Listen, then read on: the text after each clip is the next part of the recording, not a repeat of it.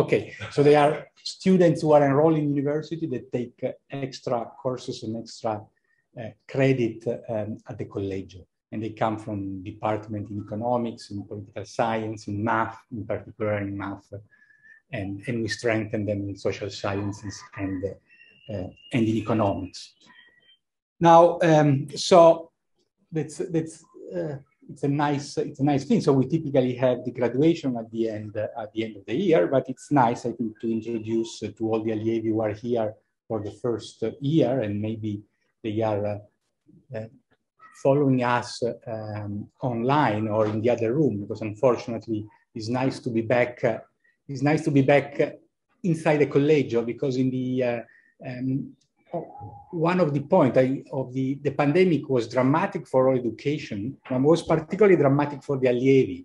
And I realized thoroughly during our July meetings, because some of the Allievi were saying, but after the all day in which I have to follow online these traditional courses, why should I follow extra courses of the Collegio online? I mean, because the beauty of the Collegio is the dimension of the Collegio, and the fact that you interact and you spend time together, you can go out and enjoy lunch. So that's very good, and I'm in that sense very happy.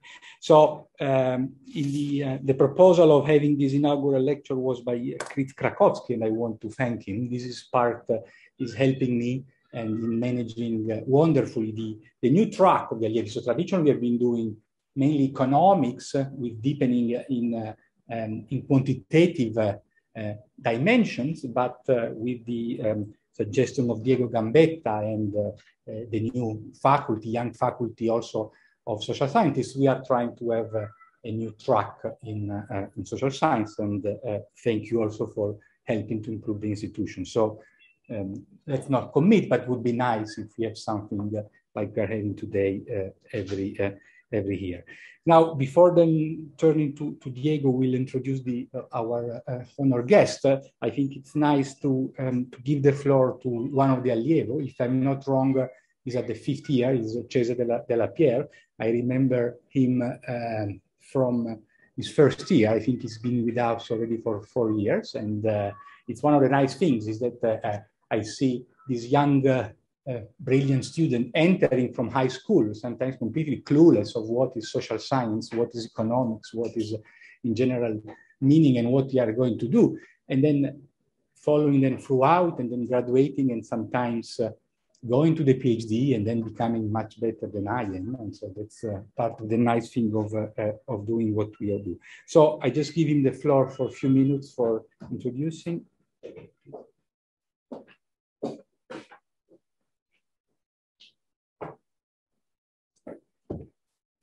Okay, so hello everyone and good afternoon. So my name is Cesare, and I am a senior allievo in my 5th year. So I am starting the last year here at Collegio. So first of all, I would like to thank Professor Burt for his lecture, and also Professors Garibaldi and Gambetta. And before going ahead, I would like to extend a warm welcome to every person present over here. And I'd like also to congratulate with the new allievi for their admission. So to the new allievi, probably in this moment, there must be lots of questions coming up to you, such as, what is this place like? How are the people? Will it be hard? And will I be willing to get what I'm looking for? And for all of this, I would like to say just one word, which is relax. Because I do remember that when I got into Collegio, I had all the same questions as well. But I got all the answers, at least up to now, positively, and I am sure that you will too. So first of all, being a part of the Allievi program will allow you to study deeply some of the subjects that you might like the most, such as economics and statistics. But of course, there is more. During these last 4 years, I've learned thousands of new things. I got to know better my interests, my ambitions, and I hopefully understood what I want to do in life as a future career. And by participating in the Allievi program, you can really have the chance to receive a high quality education, to stay in close contact with an excellent faculty, to attend a variety of seminars about a wide range of subjects so as to further develop your interests. And most importantly, you will enter a new community and you will meet new people and make new friends. And this is one aspect that has been fundamental for me to succeed in the program. I'm not actually saying that everything will be easy and smooth, because it won't be. You will have to work really hard. You will have to solve problem sets, study for exams right in the middle of the semesters. You will have to meet strict deadlines, and sometimes you won't even get a full understanding of the subject that you're studying. But that's perfectly fine. That's fine as long as you work together and you ask for help to your colleagues if needed, because you're all very brilliant people. You're academically outstanding people that come from different backgrounds and that can really help each other by providing different perspectives for the same thing. Anyway, you will see that with efforts and that with consistency, you can achieve anything you want. So my advice is really make the most of this opportunity, be enthusiastic and be participative. So to conclude, I really, truly wish you all the best of luck for the upcoming year and for your future. And also, should you have any questions, should you have any doubts, or should you have anything, please do not hesitate to reach out to me or to other senior allievi, because we are here to help. So thank you very much for the attention and really welcome again.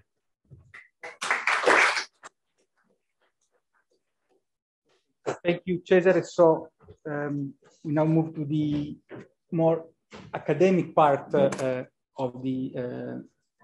our meeting. So I give the floor to Diego Gambetta, which is our senior fellow and senior scholar in social science, which will introduce our guest speaker. I was saying it is a stroke of luck to have Ron here today. And in 2020, I accidentally stumbled on the Bocconi website, accidentally, in fact, and I noticed that Ron had been hired. So I could hardly believe my eyes. And I think I am eternally grateful to Bocconi for giving us this opportunity. They've been, and this will be very good for the social sciences in Italy to have him around. And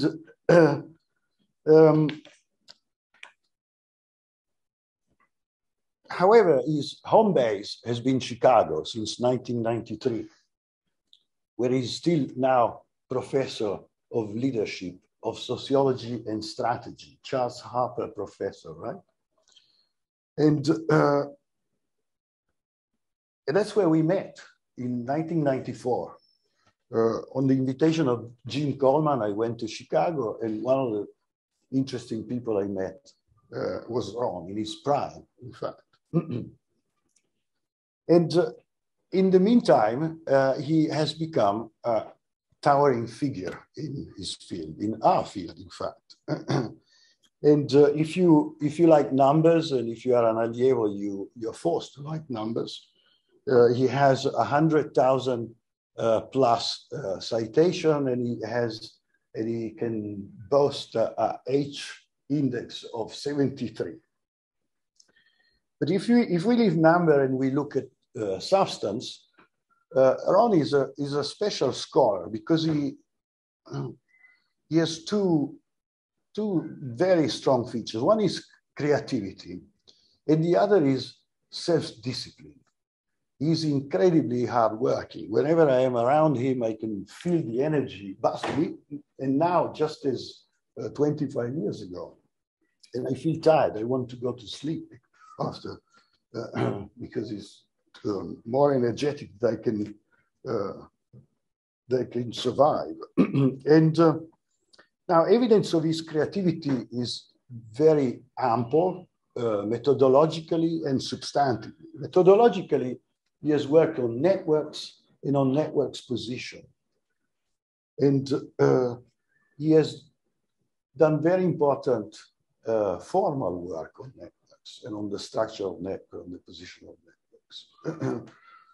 And substantively, he has put this work to explain important economic, social economic phenomena. First, he was in diffusion, right? The first one was diffusion. And he started very early. He started in 1976, when he already published an article in Social Forces that already had the title Networks and Networks Position. No?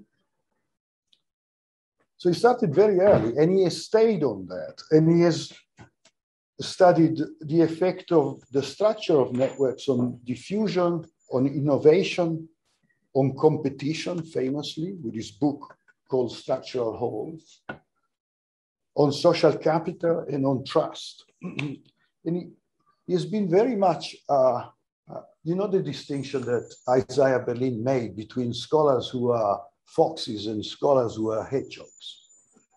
Foxes just jump around from one topic to the other, right? And hedgehogs just stay on the topic. And Ron is very much a hedgehog. He has stayed on the topic with that tenacity, hard work, and imagination since the beginning, really. I wasn't aware you started so early. He told me the story of how he ended up there. Maybe he will grace you with the story later. Also, a recent development that has attracted my attention is that he has been looking at the structural sources of management myopia. Very nice, very good. And it's part of his massive contribution to the social sciences is to develop in a formally robust, clear-headed, analytical way the context within which important economic phenomena take place. And so he is a controcanto of economics.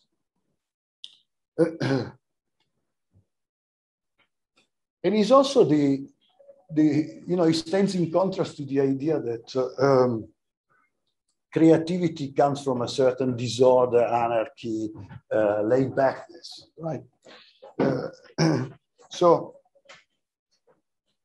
the self-discipline comes across from how much he has produced. I counted 7 books plus several edited books, and he has on his immaculately tidy and useful website 87 articles, many in top journals. So today is going to talk about creativity, and maybe we learn something about where his creativity has been coming from, whether he fits, is an example of the general case he's going to make, or whether he's a rara avis, you know, a rare bird in that respect. So anyway, this is my welcome to Ron. I'm really pleased to have you here. It's time for me to shut up and you speak. We like to think that our brain is something inside us, but it turns out that much of our brain is not inside us, that the physical organ is there, but the stimulation that makes it reach its potential is outside. And it turns on your ability to engage diversity. People who can engage diversity get paid more, get promoted more quickly, produce work that other people say that was a good job, get promoted to leadership positions to take care of the ignorati who haven't looked after their intellectual capabilities. It turns out it's incredibly simple. And that's what I want to share with you. It may seem after you see this, oh my God, that's so obvious. And yet it explains 50% of the variation in achievement. It's huge. So let me begin. I assume I can get rid of this. Good. These unfortunate things are intruding on what are nicely designed slides, but we shall have to live with that. You can download materials from my website. You can just Google me. You should be able to get to it. I'm just going to kick in. Broadly speaking, there's 2 pieces to this. Piece number 1 is how the network around a person creates competitive advantage for that person. I'll review an enormous area of work in a few slides to get across the ideas. And then it's going to turn out that that competitive advantage becomes manifest in creativity. Yeah? So 2 pieces. Piece number 1. These are the senior people. There's 271 of them. The senior people in one of Europe's leading pharmas. There's a CEO. There's a C-suite around the CEO, chief financial officer, chief strategy officer, et cetera. And then there's people who answer to these individuals. You'll notice the yellow dots. The yellow dots are heirs apparent. They are the people who are so able that the company top management presumes these are the people who are going to inherit the company. But they are idiot savants. They know their piece of the puzzle. They just can't coordinate it with other pieces. So I was asked to come in to describe how networks work so that you can coordinate assets that aren't yours to own, but that you can use to create value for you and your colleagues. This is an org chart. A line here means that this person reports to that person. You're probably familiar with organization charts where there's a CEO, underneath the CEO is a C-suite, underneath each person is a set of, et cetera. That's a top-down. This is a network representation of the structure of a company. And what happens is you take a 271 by 271 matrix, and we want to reduce it to 2 dimensions. So we're going to collapse it where there's redundant information. And there's 2 rules to follow when you read something like this. Rule number 1, 2 people who are close to one another or are structurally equivalent in that they have the same relations to other people can be put close together in the space because you don't lose much information. If Diego and I have the same relations to everyone, we don't have to be separated in the space. We can put them in one location. All is good. Second, the more that a person's connected to everyone, the more you put them at the center of the space because that minimizes distance to everyone. You follow? So the CEO goes in the center. And then you see, instead of reading from top down, it's more like a Japanese print. You go in and it blows up in the back end of it. And you will see around these various people are their direct reports. So all good? Okay. What we did was ask these people, because we're going to train them in networks. So the best way to do that is find out where their current network is. We ask each of them, who are the people with whom you have the most frequent and substantial work discussion?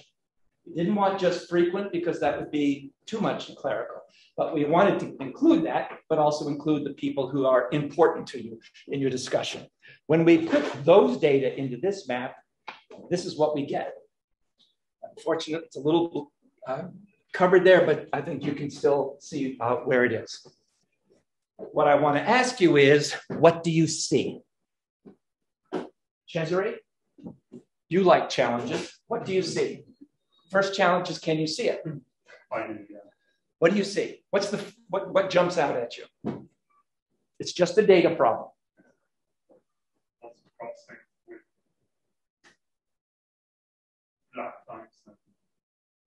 Okay, so he's reading lots of lines in here, yeah? Notice there's little pockets, yeah? There's an Asia pocket. There's a US pocket. There is the main headquarters here in Europe. It also includes their most lucrative market, which is the emerging markets. There's a back office, there's a front office. There's this little pocket that is the R&D unit. The first thing that people usually see are the islands. The what? Islands, these clusters around. Now, what else do you see? May I ask? Bridges.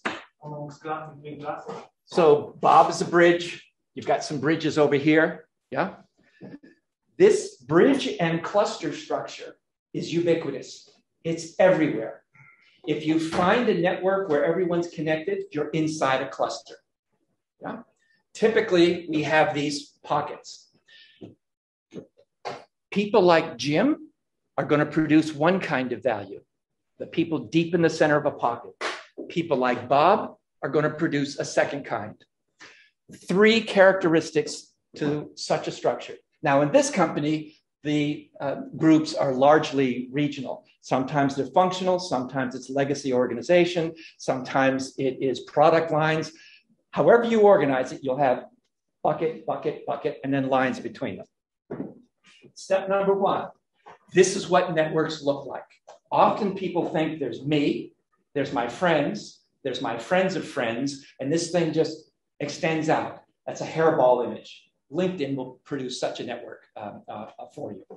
That's inside one cluster. We always have this. Step number two, clusters indicate information.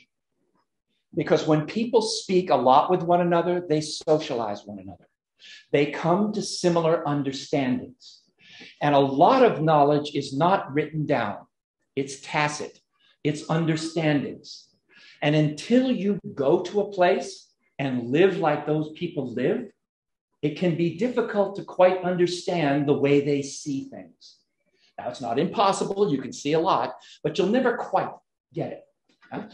I've lived a long time in France. I lived here in Italy. There's something really productive about going to a strange place and having to rebuild yourself because the parts never come together again in the same way. There's this variation to it.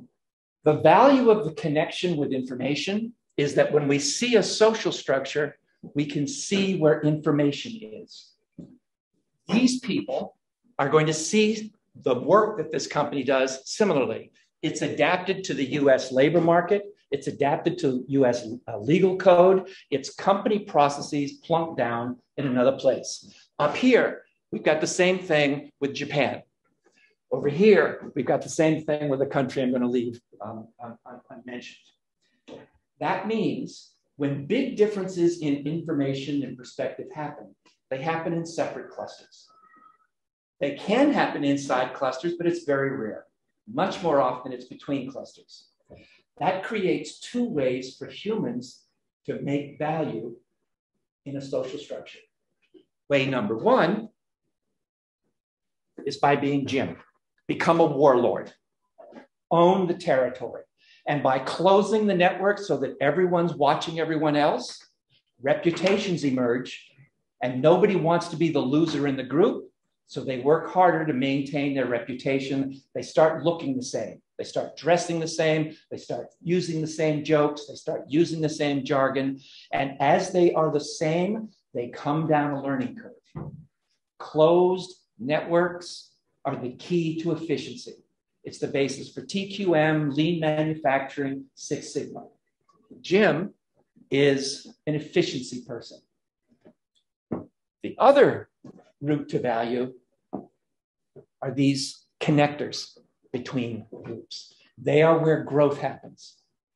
And the reason that growth happens there is breadth, timing, and arbitrage. Breadth, the more different groups you're connected to, the more, in essence, languages you speak, the more different expertises you can bring. That could be within economics, that could be across economics, sociology, could be within sociology, could be Italy, France, the US, whatever it is, wherever you have variation in your network, you have access to people thinking differently. That's breadth. Second is timing. A person who sits at the crossroads at the intersection of different worlds will never be the first to know about things because they come out of the clusters. But he or she will frequently be the person that introduces them into the adjacent clusters. And when you're the early person to introduce them, you have a timing advantage in how to shape them. Arbitrage. These different groups speak different languages. The language of economics is different than the language of French literature, is different than the language of sociology, is different than the language of physics. The more embedded you are in one language, the more difficult it is for you to articulate what you know to people outside that language. The more you can translate, the more you can take an idea over here and deliver it over here, translating it into a language that makes sense in the target audience. Arbitrage. You take a commodity bit of information From one market where it's well known and proven, you move it to another market where they haven't seen it, but they've got the problem. All right. There are some heroes to the revolution. Mostly they're dead. The insights that I want to share with you happened during the golden age of social psychology in the 50s following World War II. The US was concerned about the success of the fascist states in Europe and wanted to know, how did that propaganda work so well? And so there was a slew of studies of how interpersonal influence work and how mass media works. These people were priming it. And the two features that came out of that work were A, by random chance, people bump into one another. So if they have offices next to one another, they bump into one another, a relationship develops. Once a relationship develops, all the socializing and information homogeneity starts to happen. People in groups, by socializing one another, come to share beliefs, or they get out of the group. So you get this homogeneity. These are the two bits that came out from this.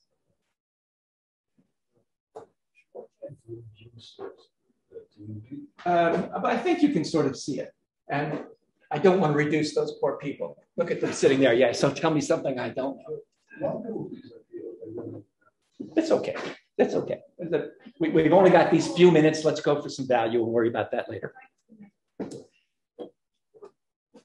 I'd like to run you a quick quiz. I have here before and after. There are 5, I've got a budget constraint of 5 contacts. In the before network, 1, 2, 3, 4, 5, they're numbered. In the after network, the heavy red lines, 1, 2, 3, 4, 5. My question to you, how many non-redundant sources of information do you have in the before network? Please. What's your name? Francesco. I see that there are more clusters in the second. No, but up here. How many? It could be 1 if everyone's connected to everyone else, or it could be 5, because there's 5 of them. Everyone is connected, sometimes 2, sometimes 5. It seems that everybody's welcome. Okay, so the answer would be 1. They're all connected. You go 1. How many would say 1? It's okay. Nobody bites you. I would say none. That would mean 1. Yeah. That means there's 1 source of information. Yeah. And no one else? You feeling embarrassed? You okay? Okay. The reason I ask this is that when people start thinking about networks, a little electrical engineer comes out of them. And they treat a network as though it's an electric circuit. And Francesco's correct. They're all connected. There's 1 who can get to 3, who can get to 2, who can get to 5, who can get to 4. Yeah? They're all connected. Maximum 2 grades of separation. And that is a huge difference, because there is the set of 5 people. They're all interconnected indirectly, but notice there's 2 clusters. That distinction between all connected and 2 clusters were the ground rules for venture capital going into social media sites at the turn of the century. Friendster and LinkedIn were based on the first model. I will expand your social circumference. The list of names in your Rolodex will go up, and therefore you will have a better network. The second image was just having people in the network doesn't tell you the resources that are in it, because people are kinds. There are accountants, there are economists, there's macroeconomists, microeconomists. Who knew? Until I went to Chicago, I just thought they were economists. Yeah? But it's very clear that there are these 2 genres of economists. If everybody you know is in the same area, in essence, you're just an incremental addition to what they know. The trick is, how do they differ?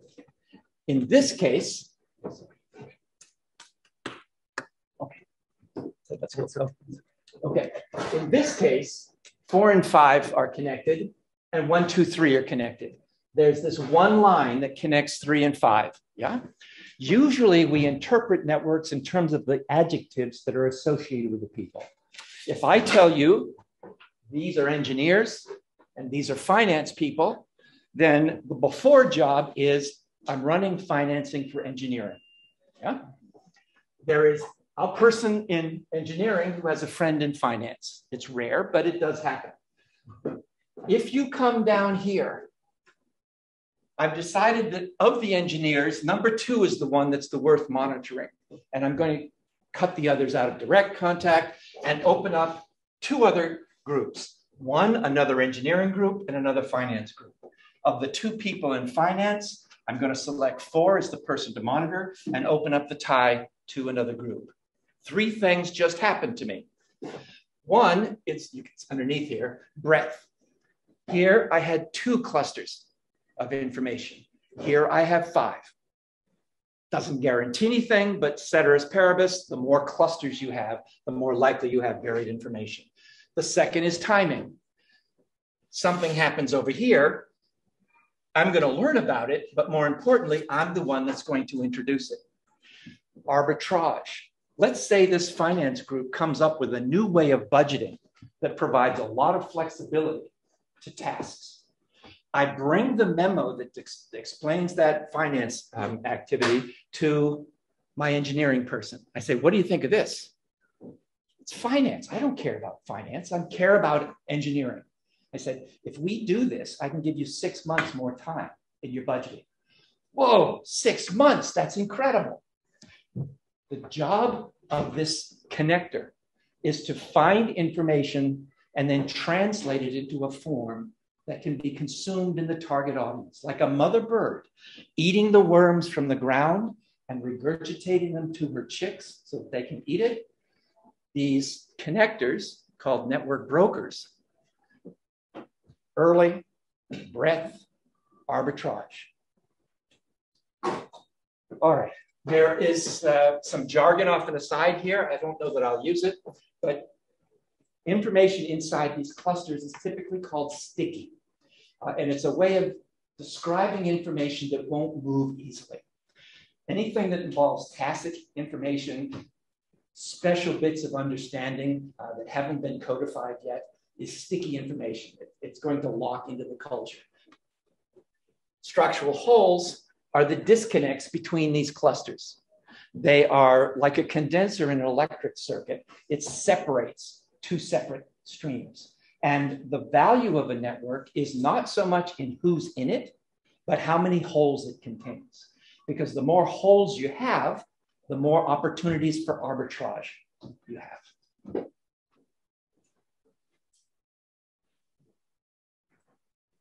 My sense is that we don't need the metric part here. I'm going to burn right past it. Oh. Can I ask you? Yeah. What is the shortest description of a tie? Is it that I know you, I can call you, and I can speak to you? What are you after? Why do you want that defined? I'm not questioning it. I just want to know what you're after. The tie seems to be given exogenous in your universe. And so I just want to understand. Okay, I'm with you. Okay, no, if it's endogeneity, I'm there. Typically, we'll look at, no, in fact, in this organization, these ties have evolved over time. They are treated at the current moment as exogenous. Of course they're not. No network structure is exogenous. They're all endogenous. And I'll return to that theme in a moment. And sometimes that troubles people because they can't guarantee they're exogenous, but it doesn't really matter. Once you're in a structure, what are the implications of that structure? Give me a person who is in a situation where he or she is connected with a diverse set of people. That person is going to be different in a predictable way from someone who's connected with a lot of people who are just like him. And that person inside a closed network of homogeneity is going to have a series of behavioral issues that have been well documented and researched. So in terms of estimating associations, it needn't be looked at. As an interesting intellectual puzzle, there's a lot of work on how they co-evolve. And typically the correlations are around 0.8 between this year structure, next year success, next year structure. It's very high. So there is that evolution. This contains about 20,000 executives.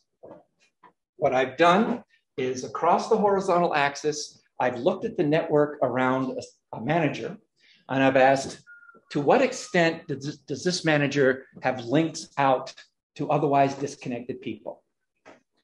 Over here, I've got a manager who's got links out to people who are interconnected with one another.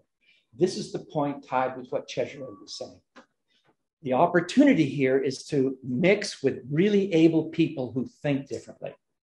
But it's also a bit uncomfortable. You might not feel as sharp as you would if you hang out with people who are just like you. You may occasionally look stupid. The ability to look stupid and walk away is a phenomenon for learning. Yeah? So we have a measure of the extent to which the network around you is like a straitjacket, locking you in. The more connected the people around you, the more it's a constraining environment. The more the people around you are scattered around, the more autonomy you have inside the situation. The vertical axis here is performance. How much money you paid? How quickly are you promoted? What kind of evaluations did you get? There's a whole series of kinds of evaluations that one can look at. Now they've been adjusted for company and person-specific backgrounds. How educated are you? What kind of work do you do? All these kinds of things. 0 is what's typical for someone like you. These are Z-scores. Positive numbers, you're ahead of your peers. Negative numbers, you're behind your peers. You okay? Okay. And what we get is this consistent, nonlinear, downward sloping association. The more closed the network, the lower the pay, the slower the promotion, the weaker the evaluation, the less likely you get promoted. The more open the network, the higher the pay relative to peers, the faster the promotion, yada, yada. A key point, the red dots are average data on 2,000 managers in US firms. The squares are managers in 3 corporations in Europe. The triangles are managers in Asia Pacific. The circles are Chinese entrepreneurs. And the stars are people playing a quest game called EverQuest. It's a lot like World of Warcraft. What's striking is negative 0.75 correlation, negative 0.73 correlation, negative 0.77 correlation, negative 0.71 correlation, negative 0.79. The stability of this return to the network around you is phenomenal. People who hang out with people like themselves don't develop the skill of breadth, timing, and arbitrage. And the payoff is clear. So now I put you the following question. I just put you an association between brokering across structural holes and measures of success. But the network doesn't do anything.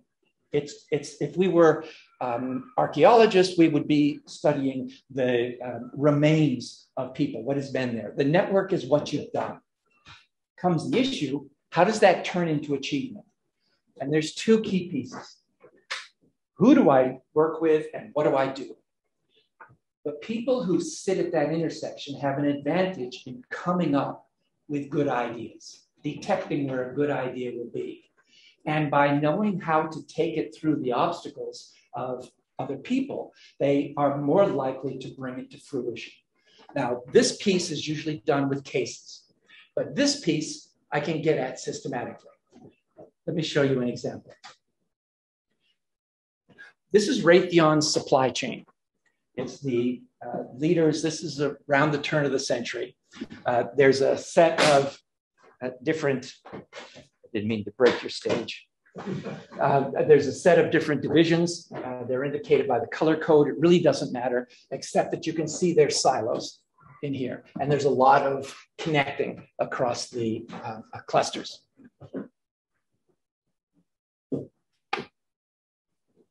CEO wanted a network analysis of the supply chain so that he could decide where there's redundancy and where there's too much clustering. He got that in that map. In the course of gathering the data online, I put a box into the survey that could contain 2,000 characters that asked, what's your best idea for improving Raytheon's supply chain? And then type in a text. These are 4 examples. Reward program management for leveraging across the corporation. Poor ability to forecast program releases to the part number, accounting for program release, and on they go. They're not very long, but they're fairly substantive. I asked the 2 heads of the supply chain to rate these ideas. The executive VP in California, the executive VP in New England. They got 455 of these. 1, 2, 3, 4, 5. This is great. This is awful. This is what I got. Over on this axis, over here, I have supply chain officers who hang out with people just like themselves. Over here, I've got those people who cut across those clusters that you saw. The circles are aggregate data for the Californian. The squares are aggregate data for the New Englander. Right away, you see America's culture difference. The guy in California loves everything. It's all guacamole and kumbaya. New England guy hates everything. We're all going to hell. It's just a question of how much brimstone we're going to lick before we get there. But put a line through each and notice how similar they are. If I take out the rater difference, I get this curve. And compare that to that curve. This one is more gentle because I've stretched out the axis. But it's that same downward slope. The managers who live inside a closed network, when they come up with an idea, it is deemed by senior management to suck out loud. When the brokers across different groups come up with an idea, that's a good idea. We should do something with that. Yeah. These are both very busy people. And they wanted to show disdain for this academic who was visiting as a vice president inside the company. I was the vice president visiting. And so they returned their evaluations, but they left a lot of them blank. Primarily, they focused on where are the good ideas. And I'm not going to bother rating the weak ideas. It's a lot like recruiting junior professors. If it's just a disaster, I don't need to rate it. I'm just going to focus on who's really good as a potential candidate. So I asked, might that be an interesting dependent variable? How bad do you have to be blown off by both executive VPs? So imagine 1, if both VPs decided you weren't worth rating. 0, if either of them rated you. You get the dependent variable? That's this curve. The brokers are very unlikely to be dismissed. But look at that puppy climb. 40% of the people in closed networks get dismissed. Now, my first thought was that's because they have dumb ideas. That was wrong. And the way I can tell that is by looking at the text and seeing that people in closed networks use a lot of jargon. And why do they use jargon? Because if you live in a closed network of similar people, you all speak a tongue. And you can communicate very quickly with one another, but you're dead if you try to communicate outside of that group. And it isn't that you'll fail the one time, you'll never develop the skills to be able to do that. Yeah? Therein is the terrible tragedy to it. One indicator of that is who uses familiar language. There was a paper, I think it was in Science, but it might have been in PNAS, where they looked at the titles of dissertations from people graduating from different ranks of schools. And what they found was the lower the rank, the more jargon that was in the title. The higher the rank was relatively jargon-free. First row is who has an outstanding idea. That means one of the 2 execs said, this is a 5, a terrific idea. I broke the horizontal axis into thirds. The third with the most open networks, the third with the most closed, and the middle third. 23% of these network brokers, outstanding idea. 5%, 5%. It comes down very quickly. Who gets dismissed? 14% of the bottom third, 37% of the middle, 43% of the people in the most closed networks. Here's the purpose of this table. Who uses familiar words? There's a computer program called Luke, L-I-W-C, which you feed text into, and it matches words against a dictionary to give you a sense of the emotion that's in there, the present tense, past tense, etc. And one of the things it does is count up how many of these words are routine words. The more you use technical jargon, the less that your text comes out of the familiar words. Brokers, 56. Familiar. 46, 34. Now, it's merely consistent with my hunch, but it was the best I could do in terms of technical. But what it says is that indeed, my perception of more technical words being used by people in closed networks is probably true. I'd like to pause for a moment. This is a phenomenal window for new research going on, because what it does is link network structure, the way you're associating with people, with sociolinguistics. Yeah? And there's just this enormous amount of work going on in linguistics to connect language with social structure.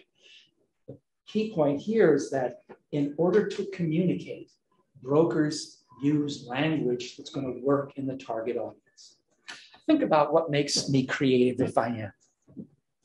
Suppose I'm working with this group in some sort of role, and we work on, let's make me a McKinsey consultant, because they get paid very well. It's a good place to be.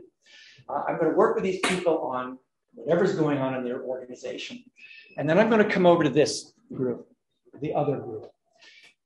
And I'm going to see a puzzle here that they already dealt with. Not because they're smarter, it's just it happened that this puzzle came up over there before it came up over here. I propose to you, you might try XYZ. And because I know how XYZ works over here, when I propose it to you, I say, watch out for these side conditions. The response, God, that Ron, he really gets around. That's fantastic. Give me the 350,000 for that week. And it's worth it, because it just saved you having to do an information search and the risk of finding something you didn't know how it worked.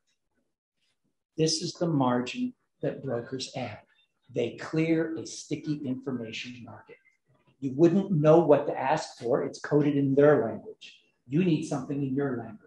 You pay this consultant to act as a network broker, bringing you best practice from around the market.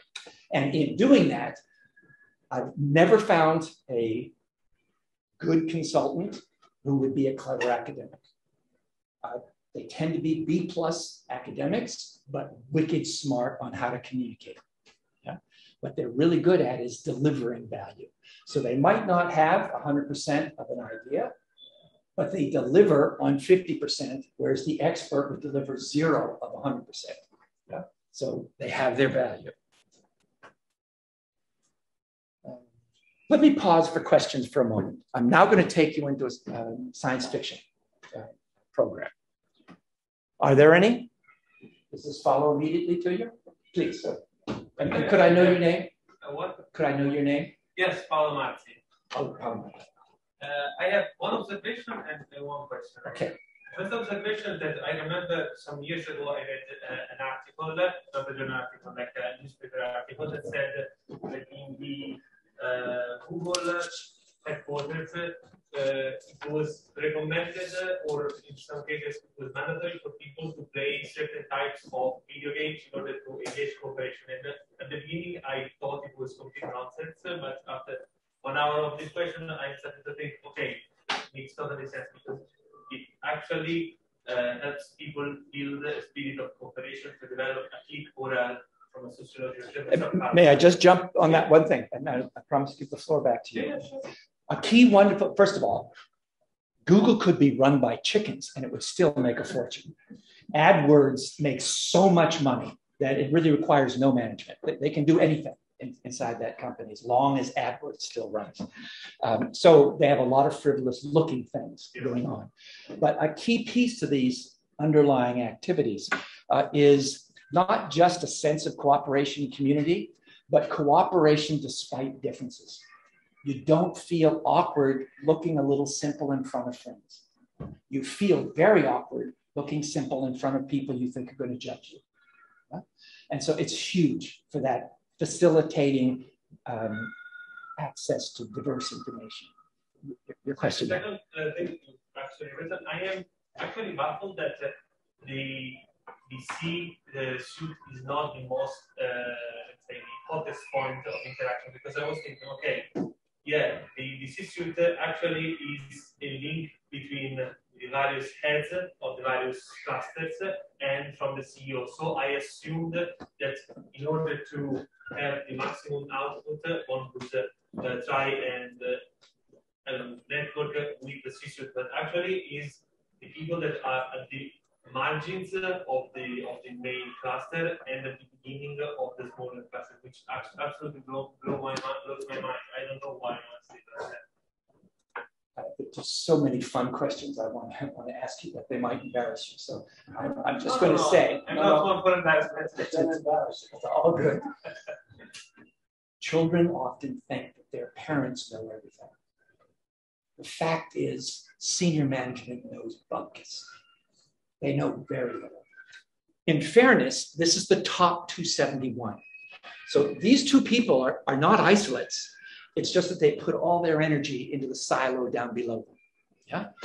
One of them is legal and one of them is risk. I pointed to this one. I don't know which is which. Nobody wants to talk to these people. It's a lawyer and a risk guy. Yeah?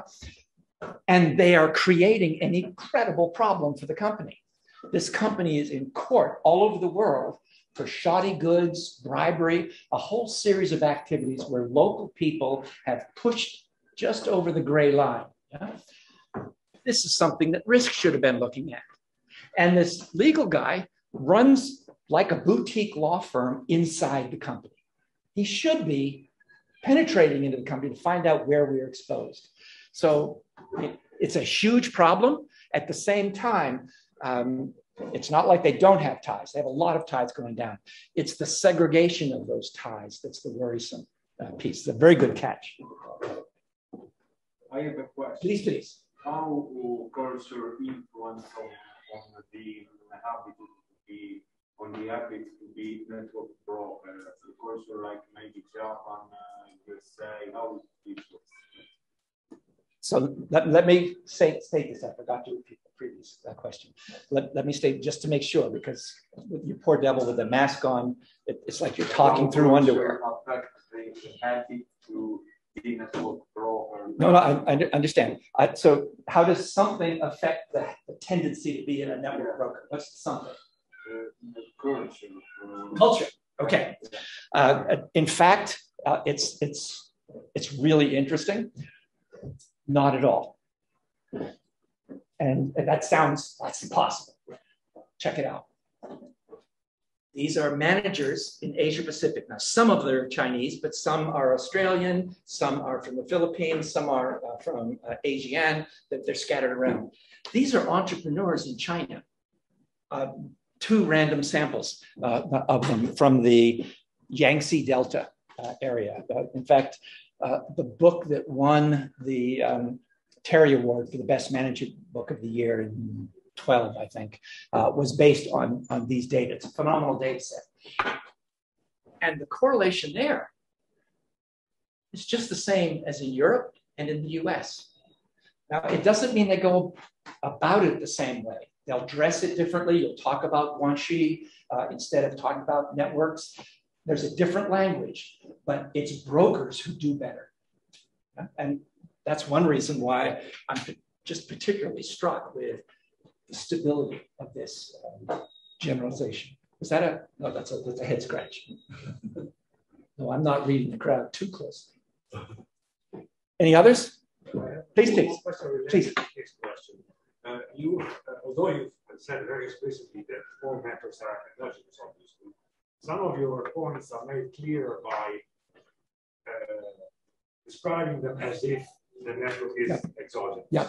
Yep. And this leads me to the question, would you say that there's chances that puts people in a position that will make them will make them brokers versus I'm there. It's such a good question. It's such a good question. So first, let me go even further than you in that direction. When you see disassociation, people who are brokers, breadth, timing, and arbitrage, they have more opportunities to detect and develop rewarding opportunities. Okay, and it looks like that works. But now turn that around. You go into a company, you do a fantastic job on your first assignment. People are going to start calling you from different parts of the firm. You're going to end up with a broker network. But it wasn't the broker network that led to success. It was your success that led to the broker network. These things are correlated about 0.8 through time. It is empirically impossible to separate them out. You can hope for natural experiments. People will sometimes say an MBA program shut down and then people will reorganize and new ties develop, but there's always a thread of endogeneity. The only way we can put a stake in the heart of endogeneity, which is which came first, the network, is to randomly assign people to networks. Yeah? And when we do that, we can measure, well, who does well? The one's assigned to a closed network or the one's assigned to a broker network. And what we get is that the more closed the network to which you are randomly assigned, the lower the performance. The more open the network to which you are randomly assigned, the higher the performance. Now, it doesn't guarantee causality because no experiment can do that. All it can show is that in these conditions, it's possible to be causal. Given that it has the functional form of the other associations, I'm willing to go with a metaphor, but I always am conscious that it is a metaphor. Yeah. Can I speak to you? Yeah. Okay, thank you. If I might just add, please speak. I've spoken once to a person that worked in the organization in the HR of the bank, and she didn't know anything about networks, of course. And she was telling me that she kept on trying to convince the new people that were hired that it was better for their career perspective if they would be assigned to not to just one branch, but be moving around, because out of their experience and common sense, she had noticed that the more the new hired people were moved around, the faster they would learn and the better they would perform with the company. It's a really interesting point. Again, how do I, so many ways to come at this. I understand. I'll go you one step further in that direction. It's not always good to just be moved around. It is good if most people are not moving around, which is probably the situation now. But it turns out people who are consistently, just imagine that graph back, people who are consistently brokers don't get much reward on being a broker. People who are consistently closed don't get much reward from a closed network. The people who get a big reward from connecting around are people who oscillate. So I move into a new area and then I hunker down. I dig in. Yeah? I build a closed network. People get to know who I am. And then I get out. It's not that a closed network is the kiss of death. It's staying in a closed network that's the kiss of death. Yeah. So it's one layer deeper than she said, but it's exactly in that direction. And that is right out at the frontier because the difficulty is finding temporal data where we can watch the ebb and flow of the network. Typically, we have panel data, or maybe even just two panels, or for some of this, just one panel through. You can't say much. Good? Okay. How many of you know the show Doctor Who? You've heard of it? Okay. I don't get it. But I've got a paper coming out on it next month, I think, in the Academy of Management Journal.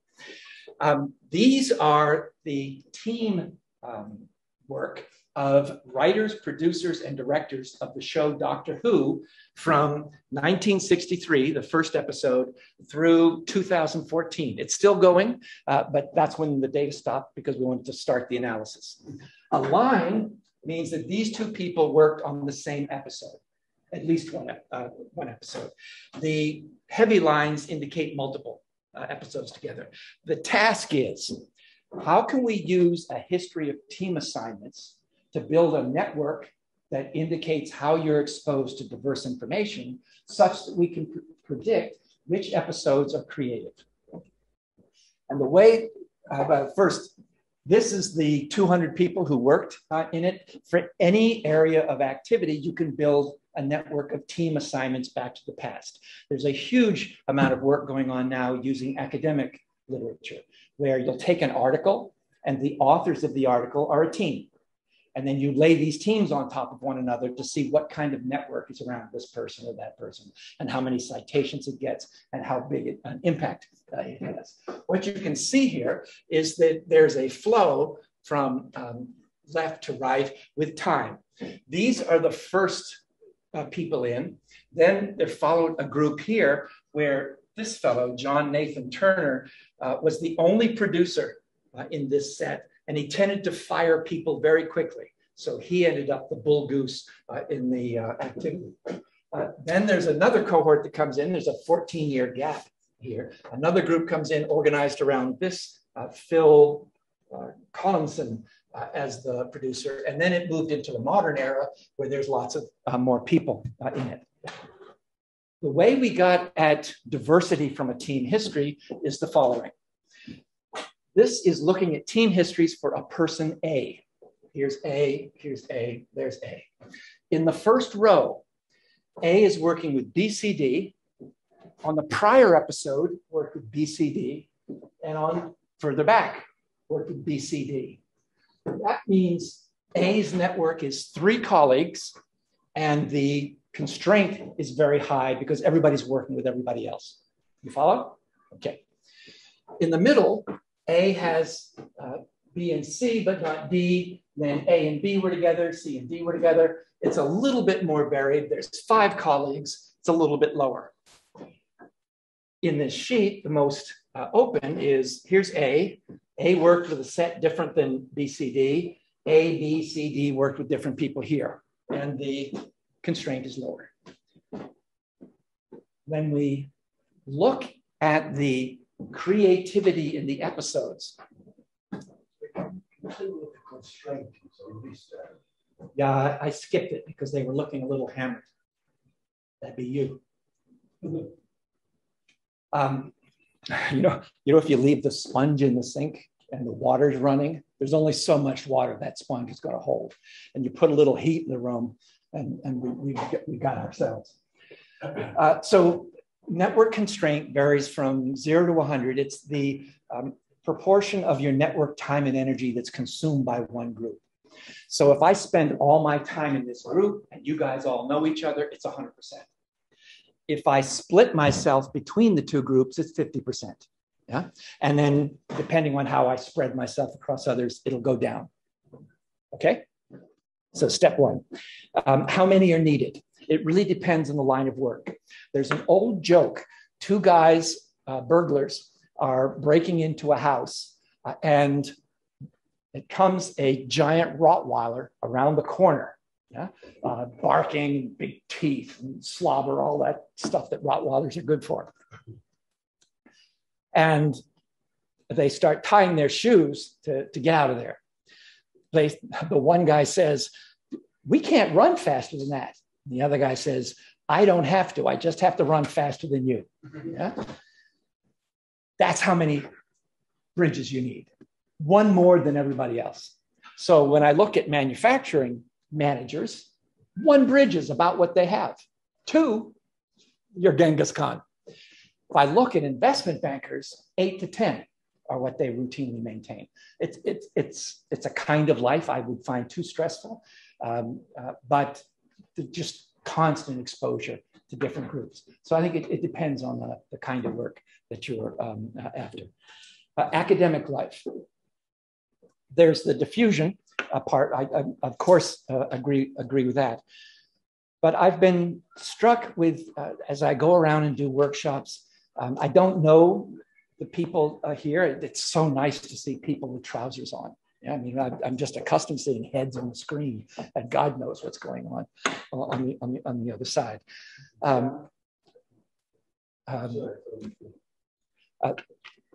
I've been struck at how you need to find something in the audience that rings a bell for them.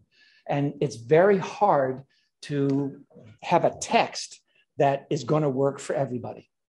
And so I will usually look for a face that's happy and then see what they seem to engage. You're my man here. And it just, there's certain things he picks up on. Okay, we'll go that way. So you saw I dropped out some of the slides because it wasn't working. Yeah? So my sense is it's not consulting. It's about truth. But some people are ready to hear truth in a certain bottle and others want to hear it in a different bottle. So I think this creativity piece applies extremely well to academic life. Casting it in a way so that it will reach the target audience. Yeah, thank you very much. Very inspiring.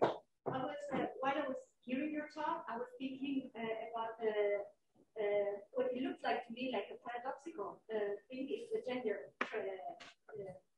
I wonder whether you have research on this, because where you happen to be located in an organization, it depends among your other characteristics of what the employer thinks you're good at. And women are paradoxically considered to be very sociable beings, and for this reason tend to do the daily, routinely, but they are hardly going to be put in the brokerage position. And then I wonder whether you have an analysis that shows, men are trained to be entrepreneurs, whether these turns out to be an advantage and explain to their. Okay. So you got lots of levels there, and you've dug yourself into a very depressing place. Let me bring you back to the light. There's a lot of women who are brokers. Most of the time, I find no gender difference. And all the time that I was in Raytheon, one of the first things I would do when I went into an area and built out the network was test for gender bias, because they're engineers. It happens, yeah. And also for legacy problems. There were a couple acquisitions they made where they treated the people badly, and then that sort of lingers afterwards. I never found it. However, of the 6 investment banks I've been in, one of them had a phenomenal problem. And a woman who tried to be a network broker, on average, lost $950,000 a year in bonus compensation, because it was uppity. That's not your role in this organization. There's a quick workaround. It's an amazing thing. The workaround, you get a broker to say, she's not like other women. And it's gone. Let me give you an example. When I first came to Europe to live, it was INSEAD. And I'd done a series of consulting activities in the US and had some success with it. So I was comfortable and things were moving along well. But I could read about Europe, but I didn't know it. And I knew the only way I'm going to do that is go live there. So I took a tenure position at INSEAD, I think it was the Shell professor of HR, and started calling on French firms. My French is horrible, but they usually have a representative. It'll get by. I can apologize in French and then move on to English. And I would meet a 30-ish fellow, usually a fellow, in very good shape, not buff shape, just good shape, well-dressed, charming, and excellent coffee. And this is back around the turn of the century before there were the pellet stuff. So somebody had an Illy machine in the building, and cookies to die for. The French are not afraid of butter. And then we would have this charming conversation and he'd say, no. And this happened 5 times. What's going on? I've never had a run of 5 no's. And so at lunch at INSEAD, Chicago subsidizes research, INSEAD subsidizes lunch.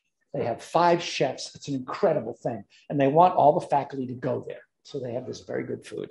I'm there and I'm whining about not getting through to French companies. And there's a fellow there who's dean of school back behind INSEAD called SETAP, who says, no one's going to give you data. I said, why? I hardly knew him. He said, you're an American. I said, what's that got to do with it? A Frenchman would lose his career giving you data. But I need someone to teach network classes. If you will do that, I will make introductions and you will get into French firms. Teach networks all day long. So I'll never forget that day. I walk into an amphi. There is the CEO of Renault and his entourage. There's the CEO of Rome Poulenc and his entourage. There's the CEO of L'Oreal and his entourage. And the CEO of ING, which was the 4th of the companies that built this school, couldn't come. He sent an executive VP of some kind. The guy gets up and says, this is Ron. He knows a lot about management networks, and he's not like other Americans.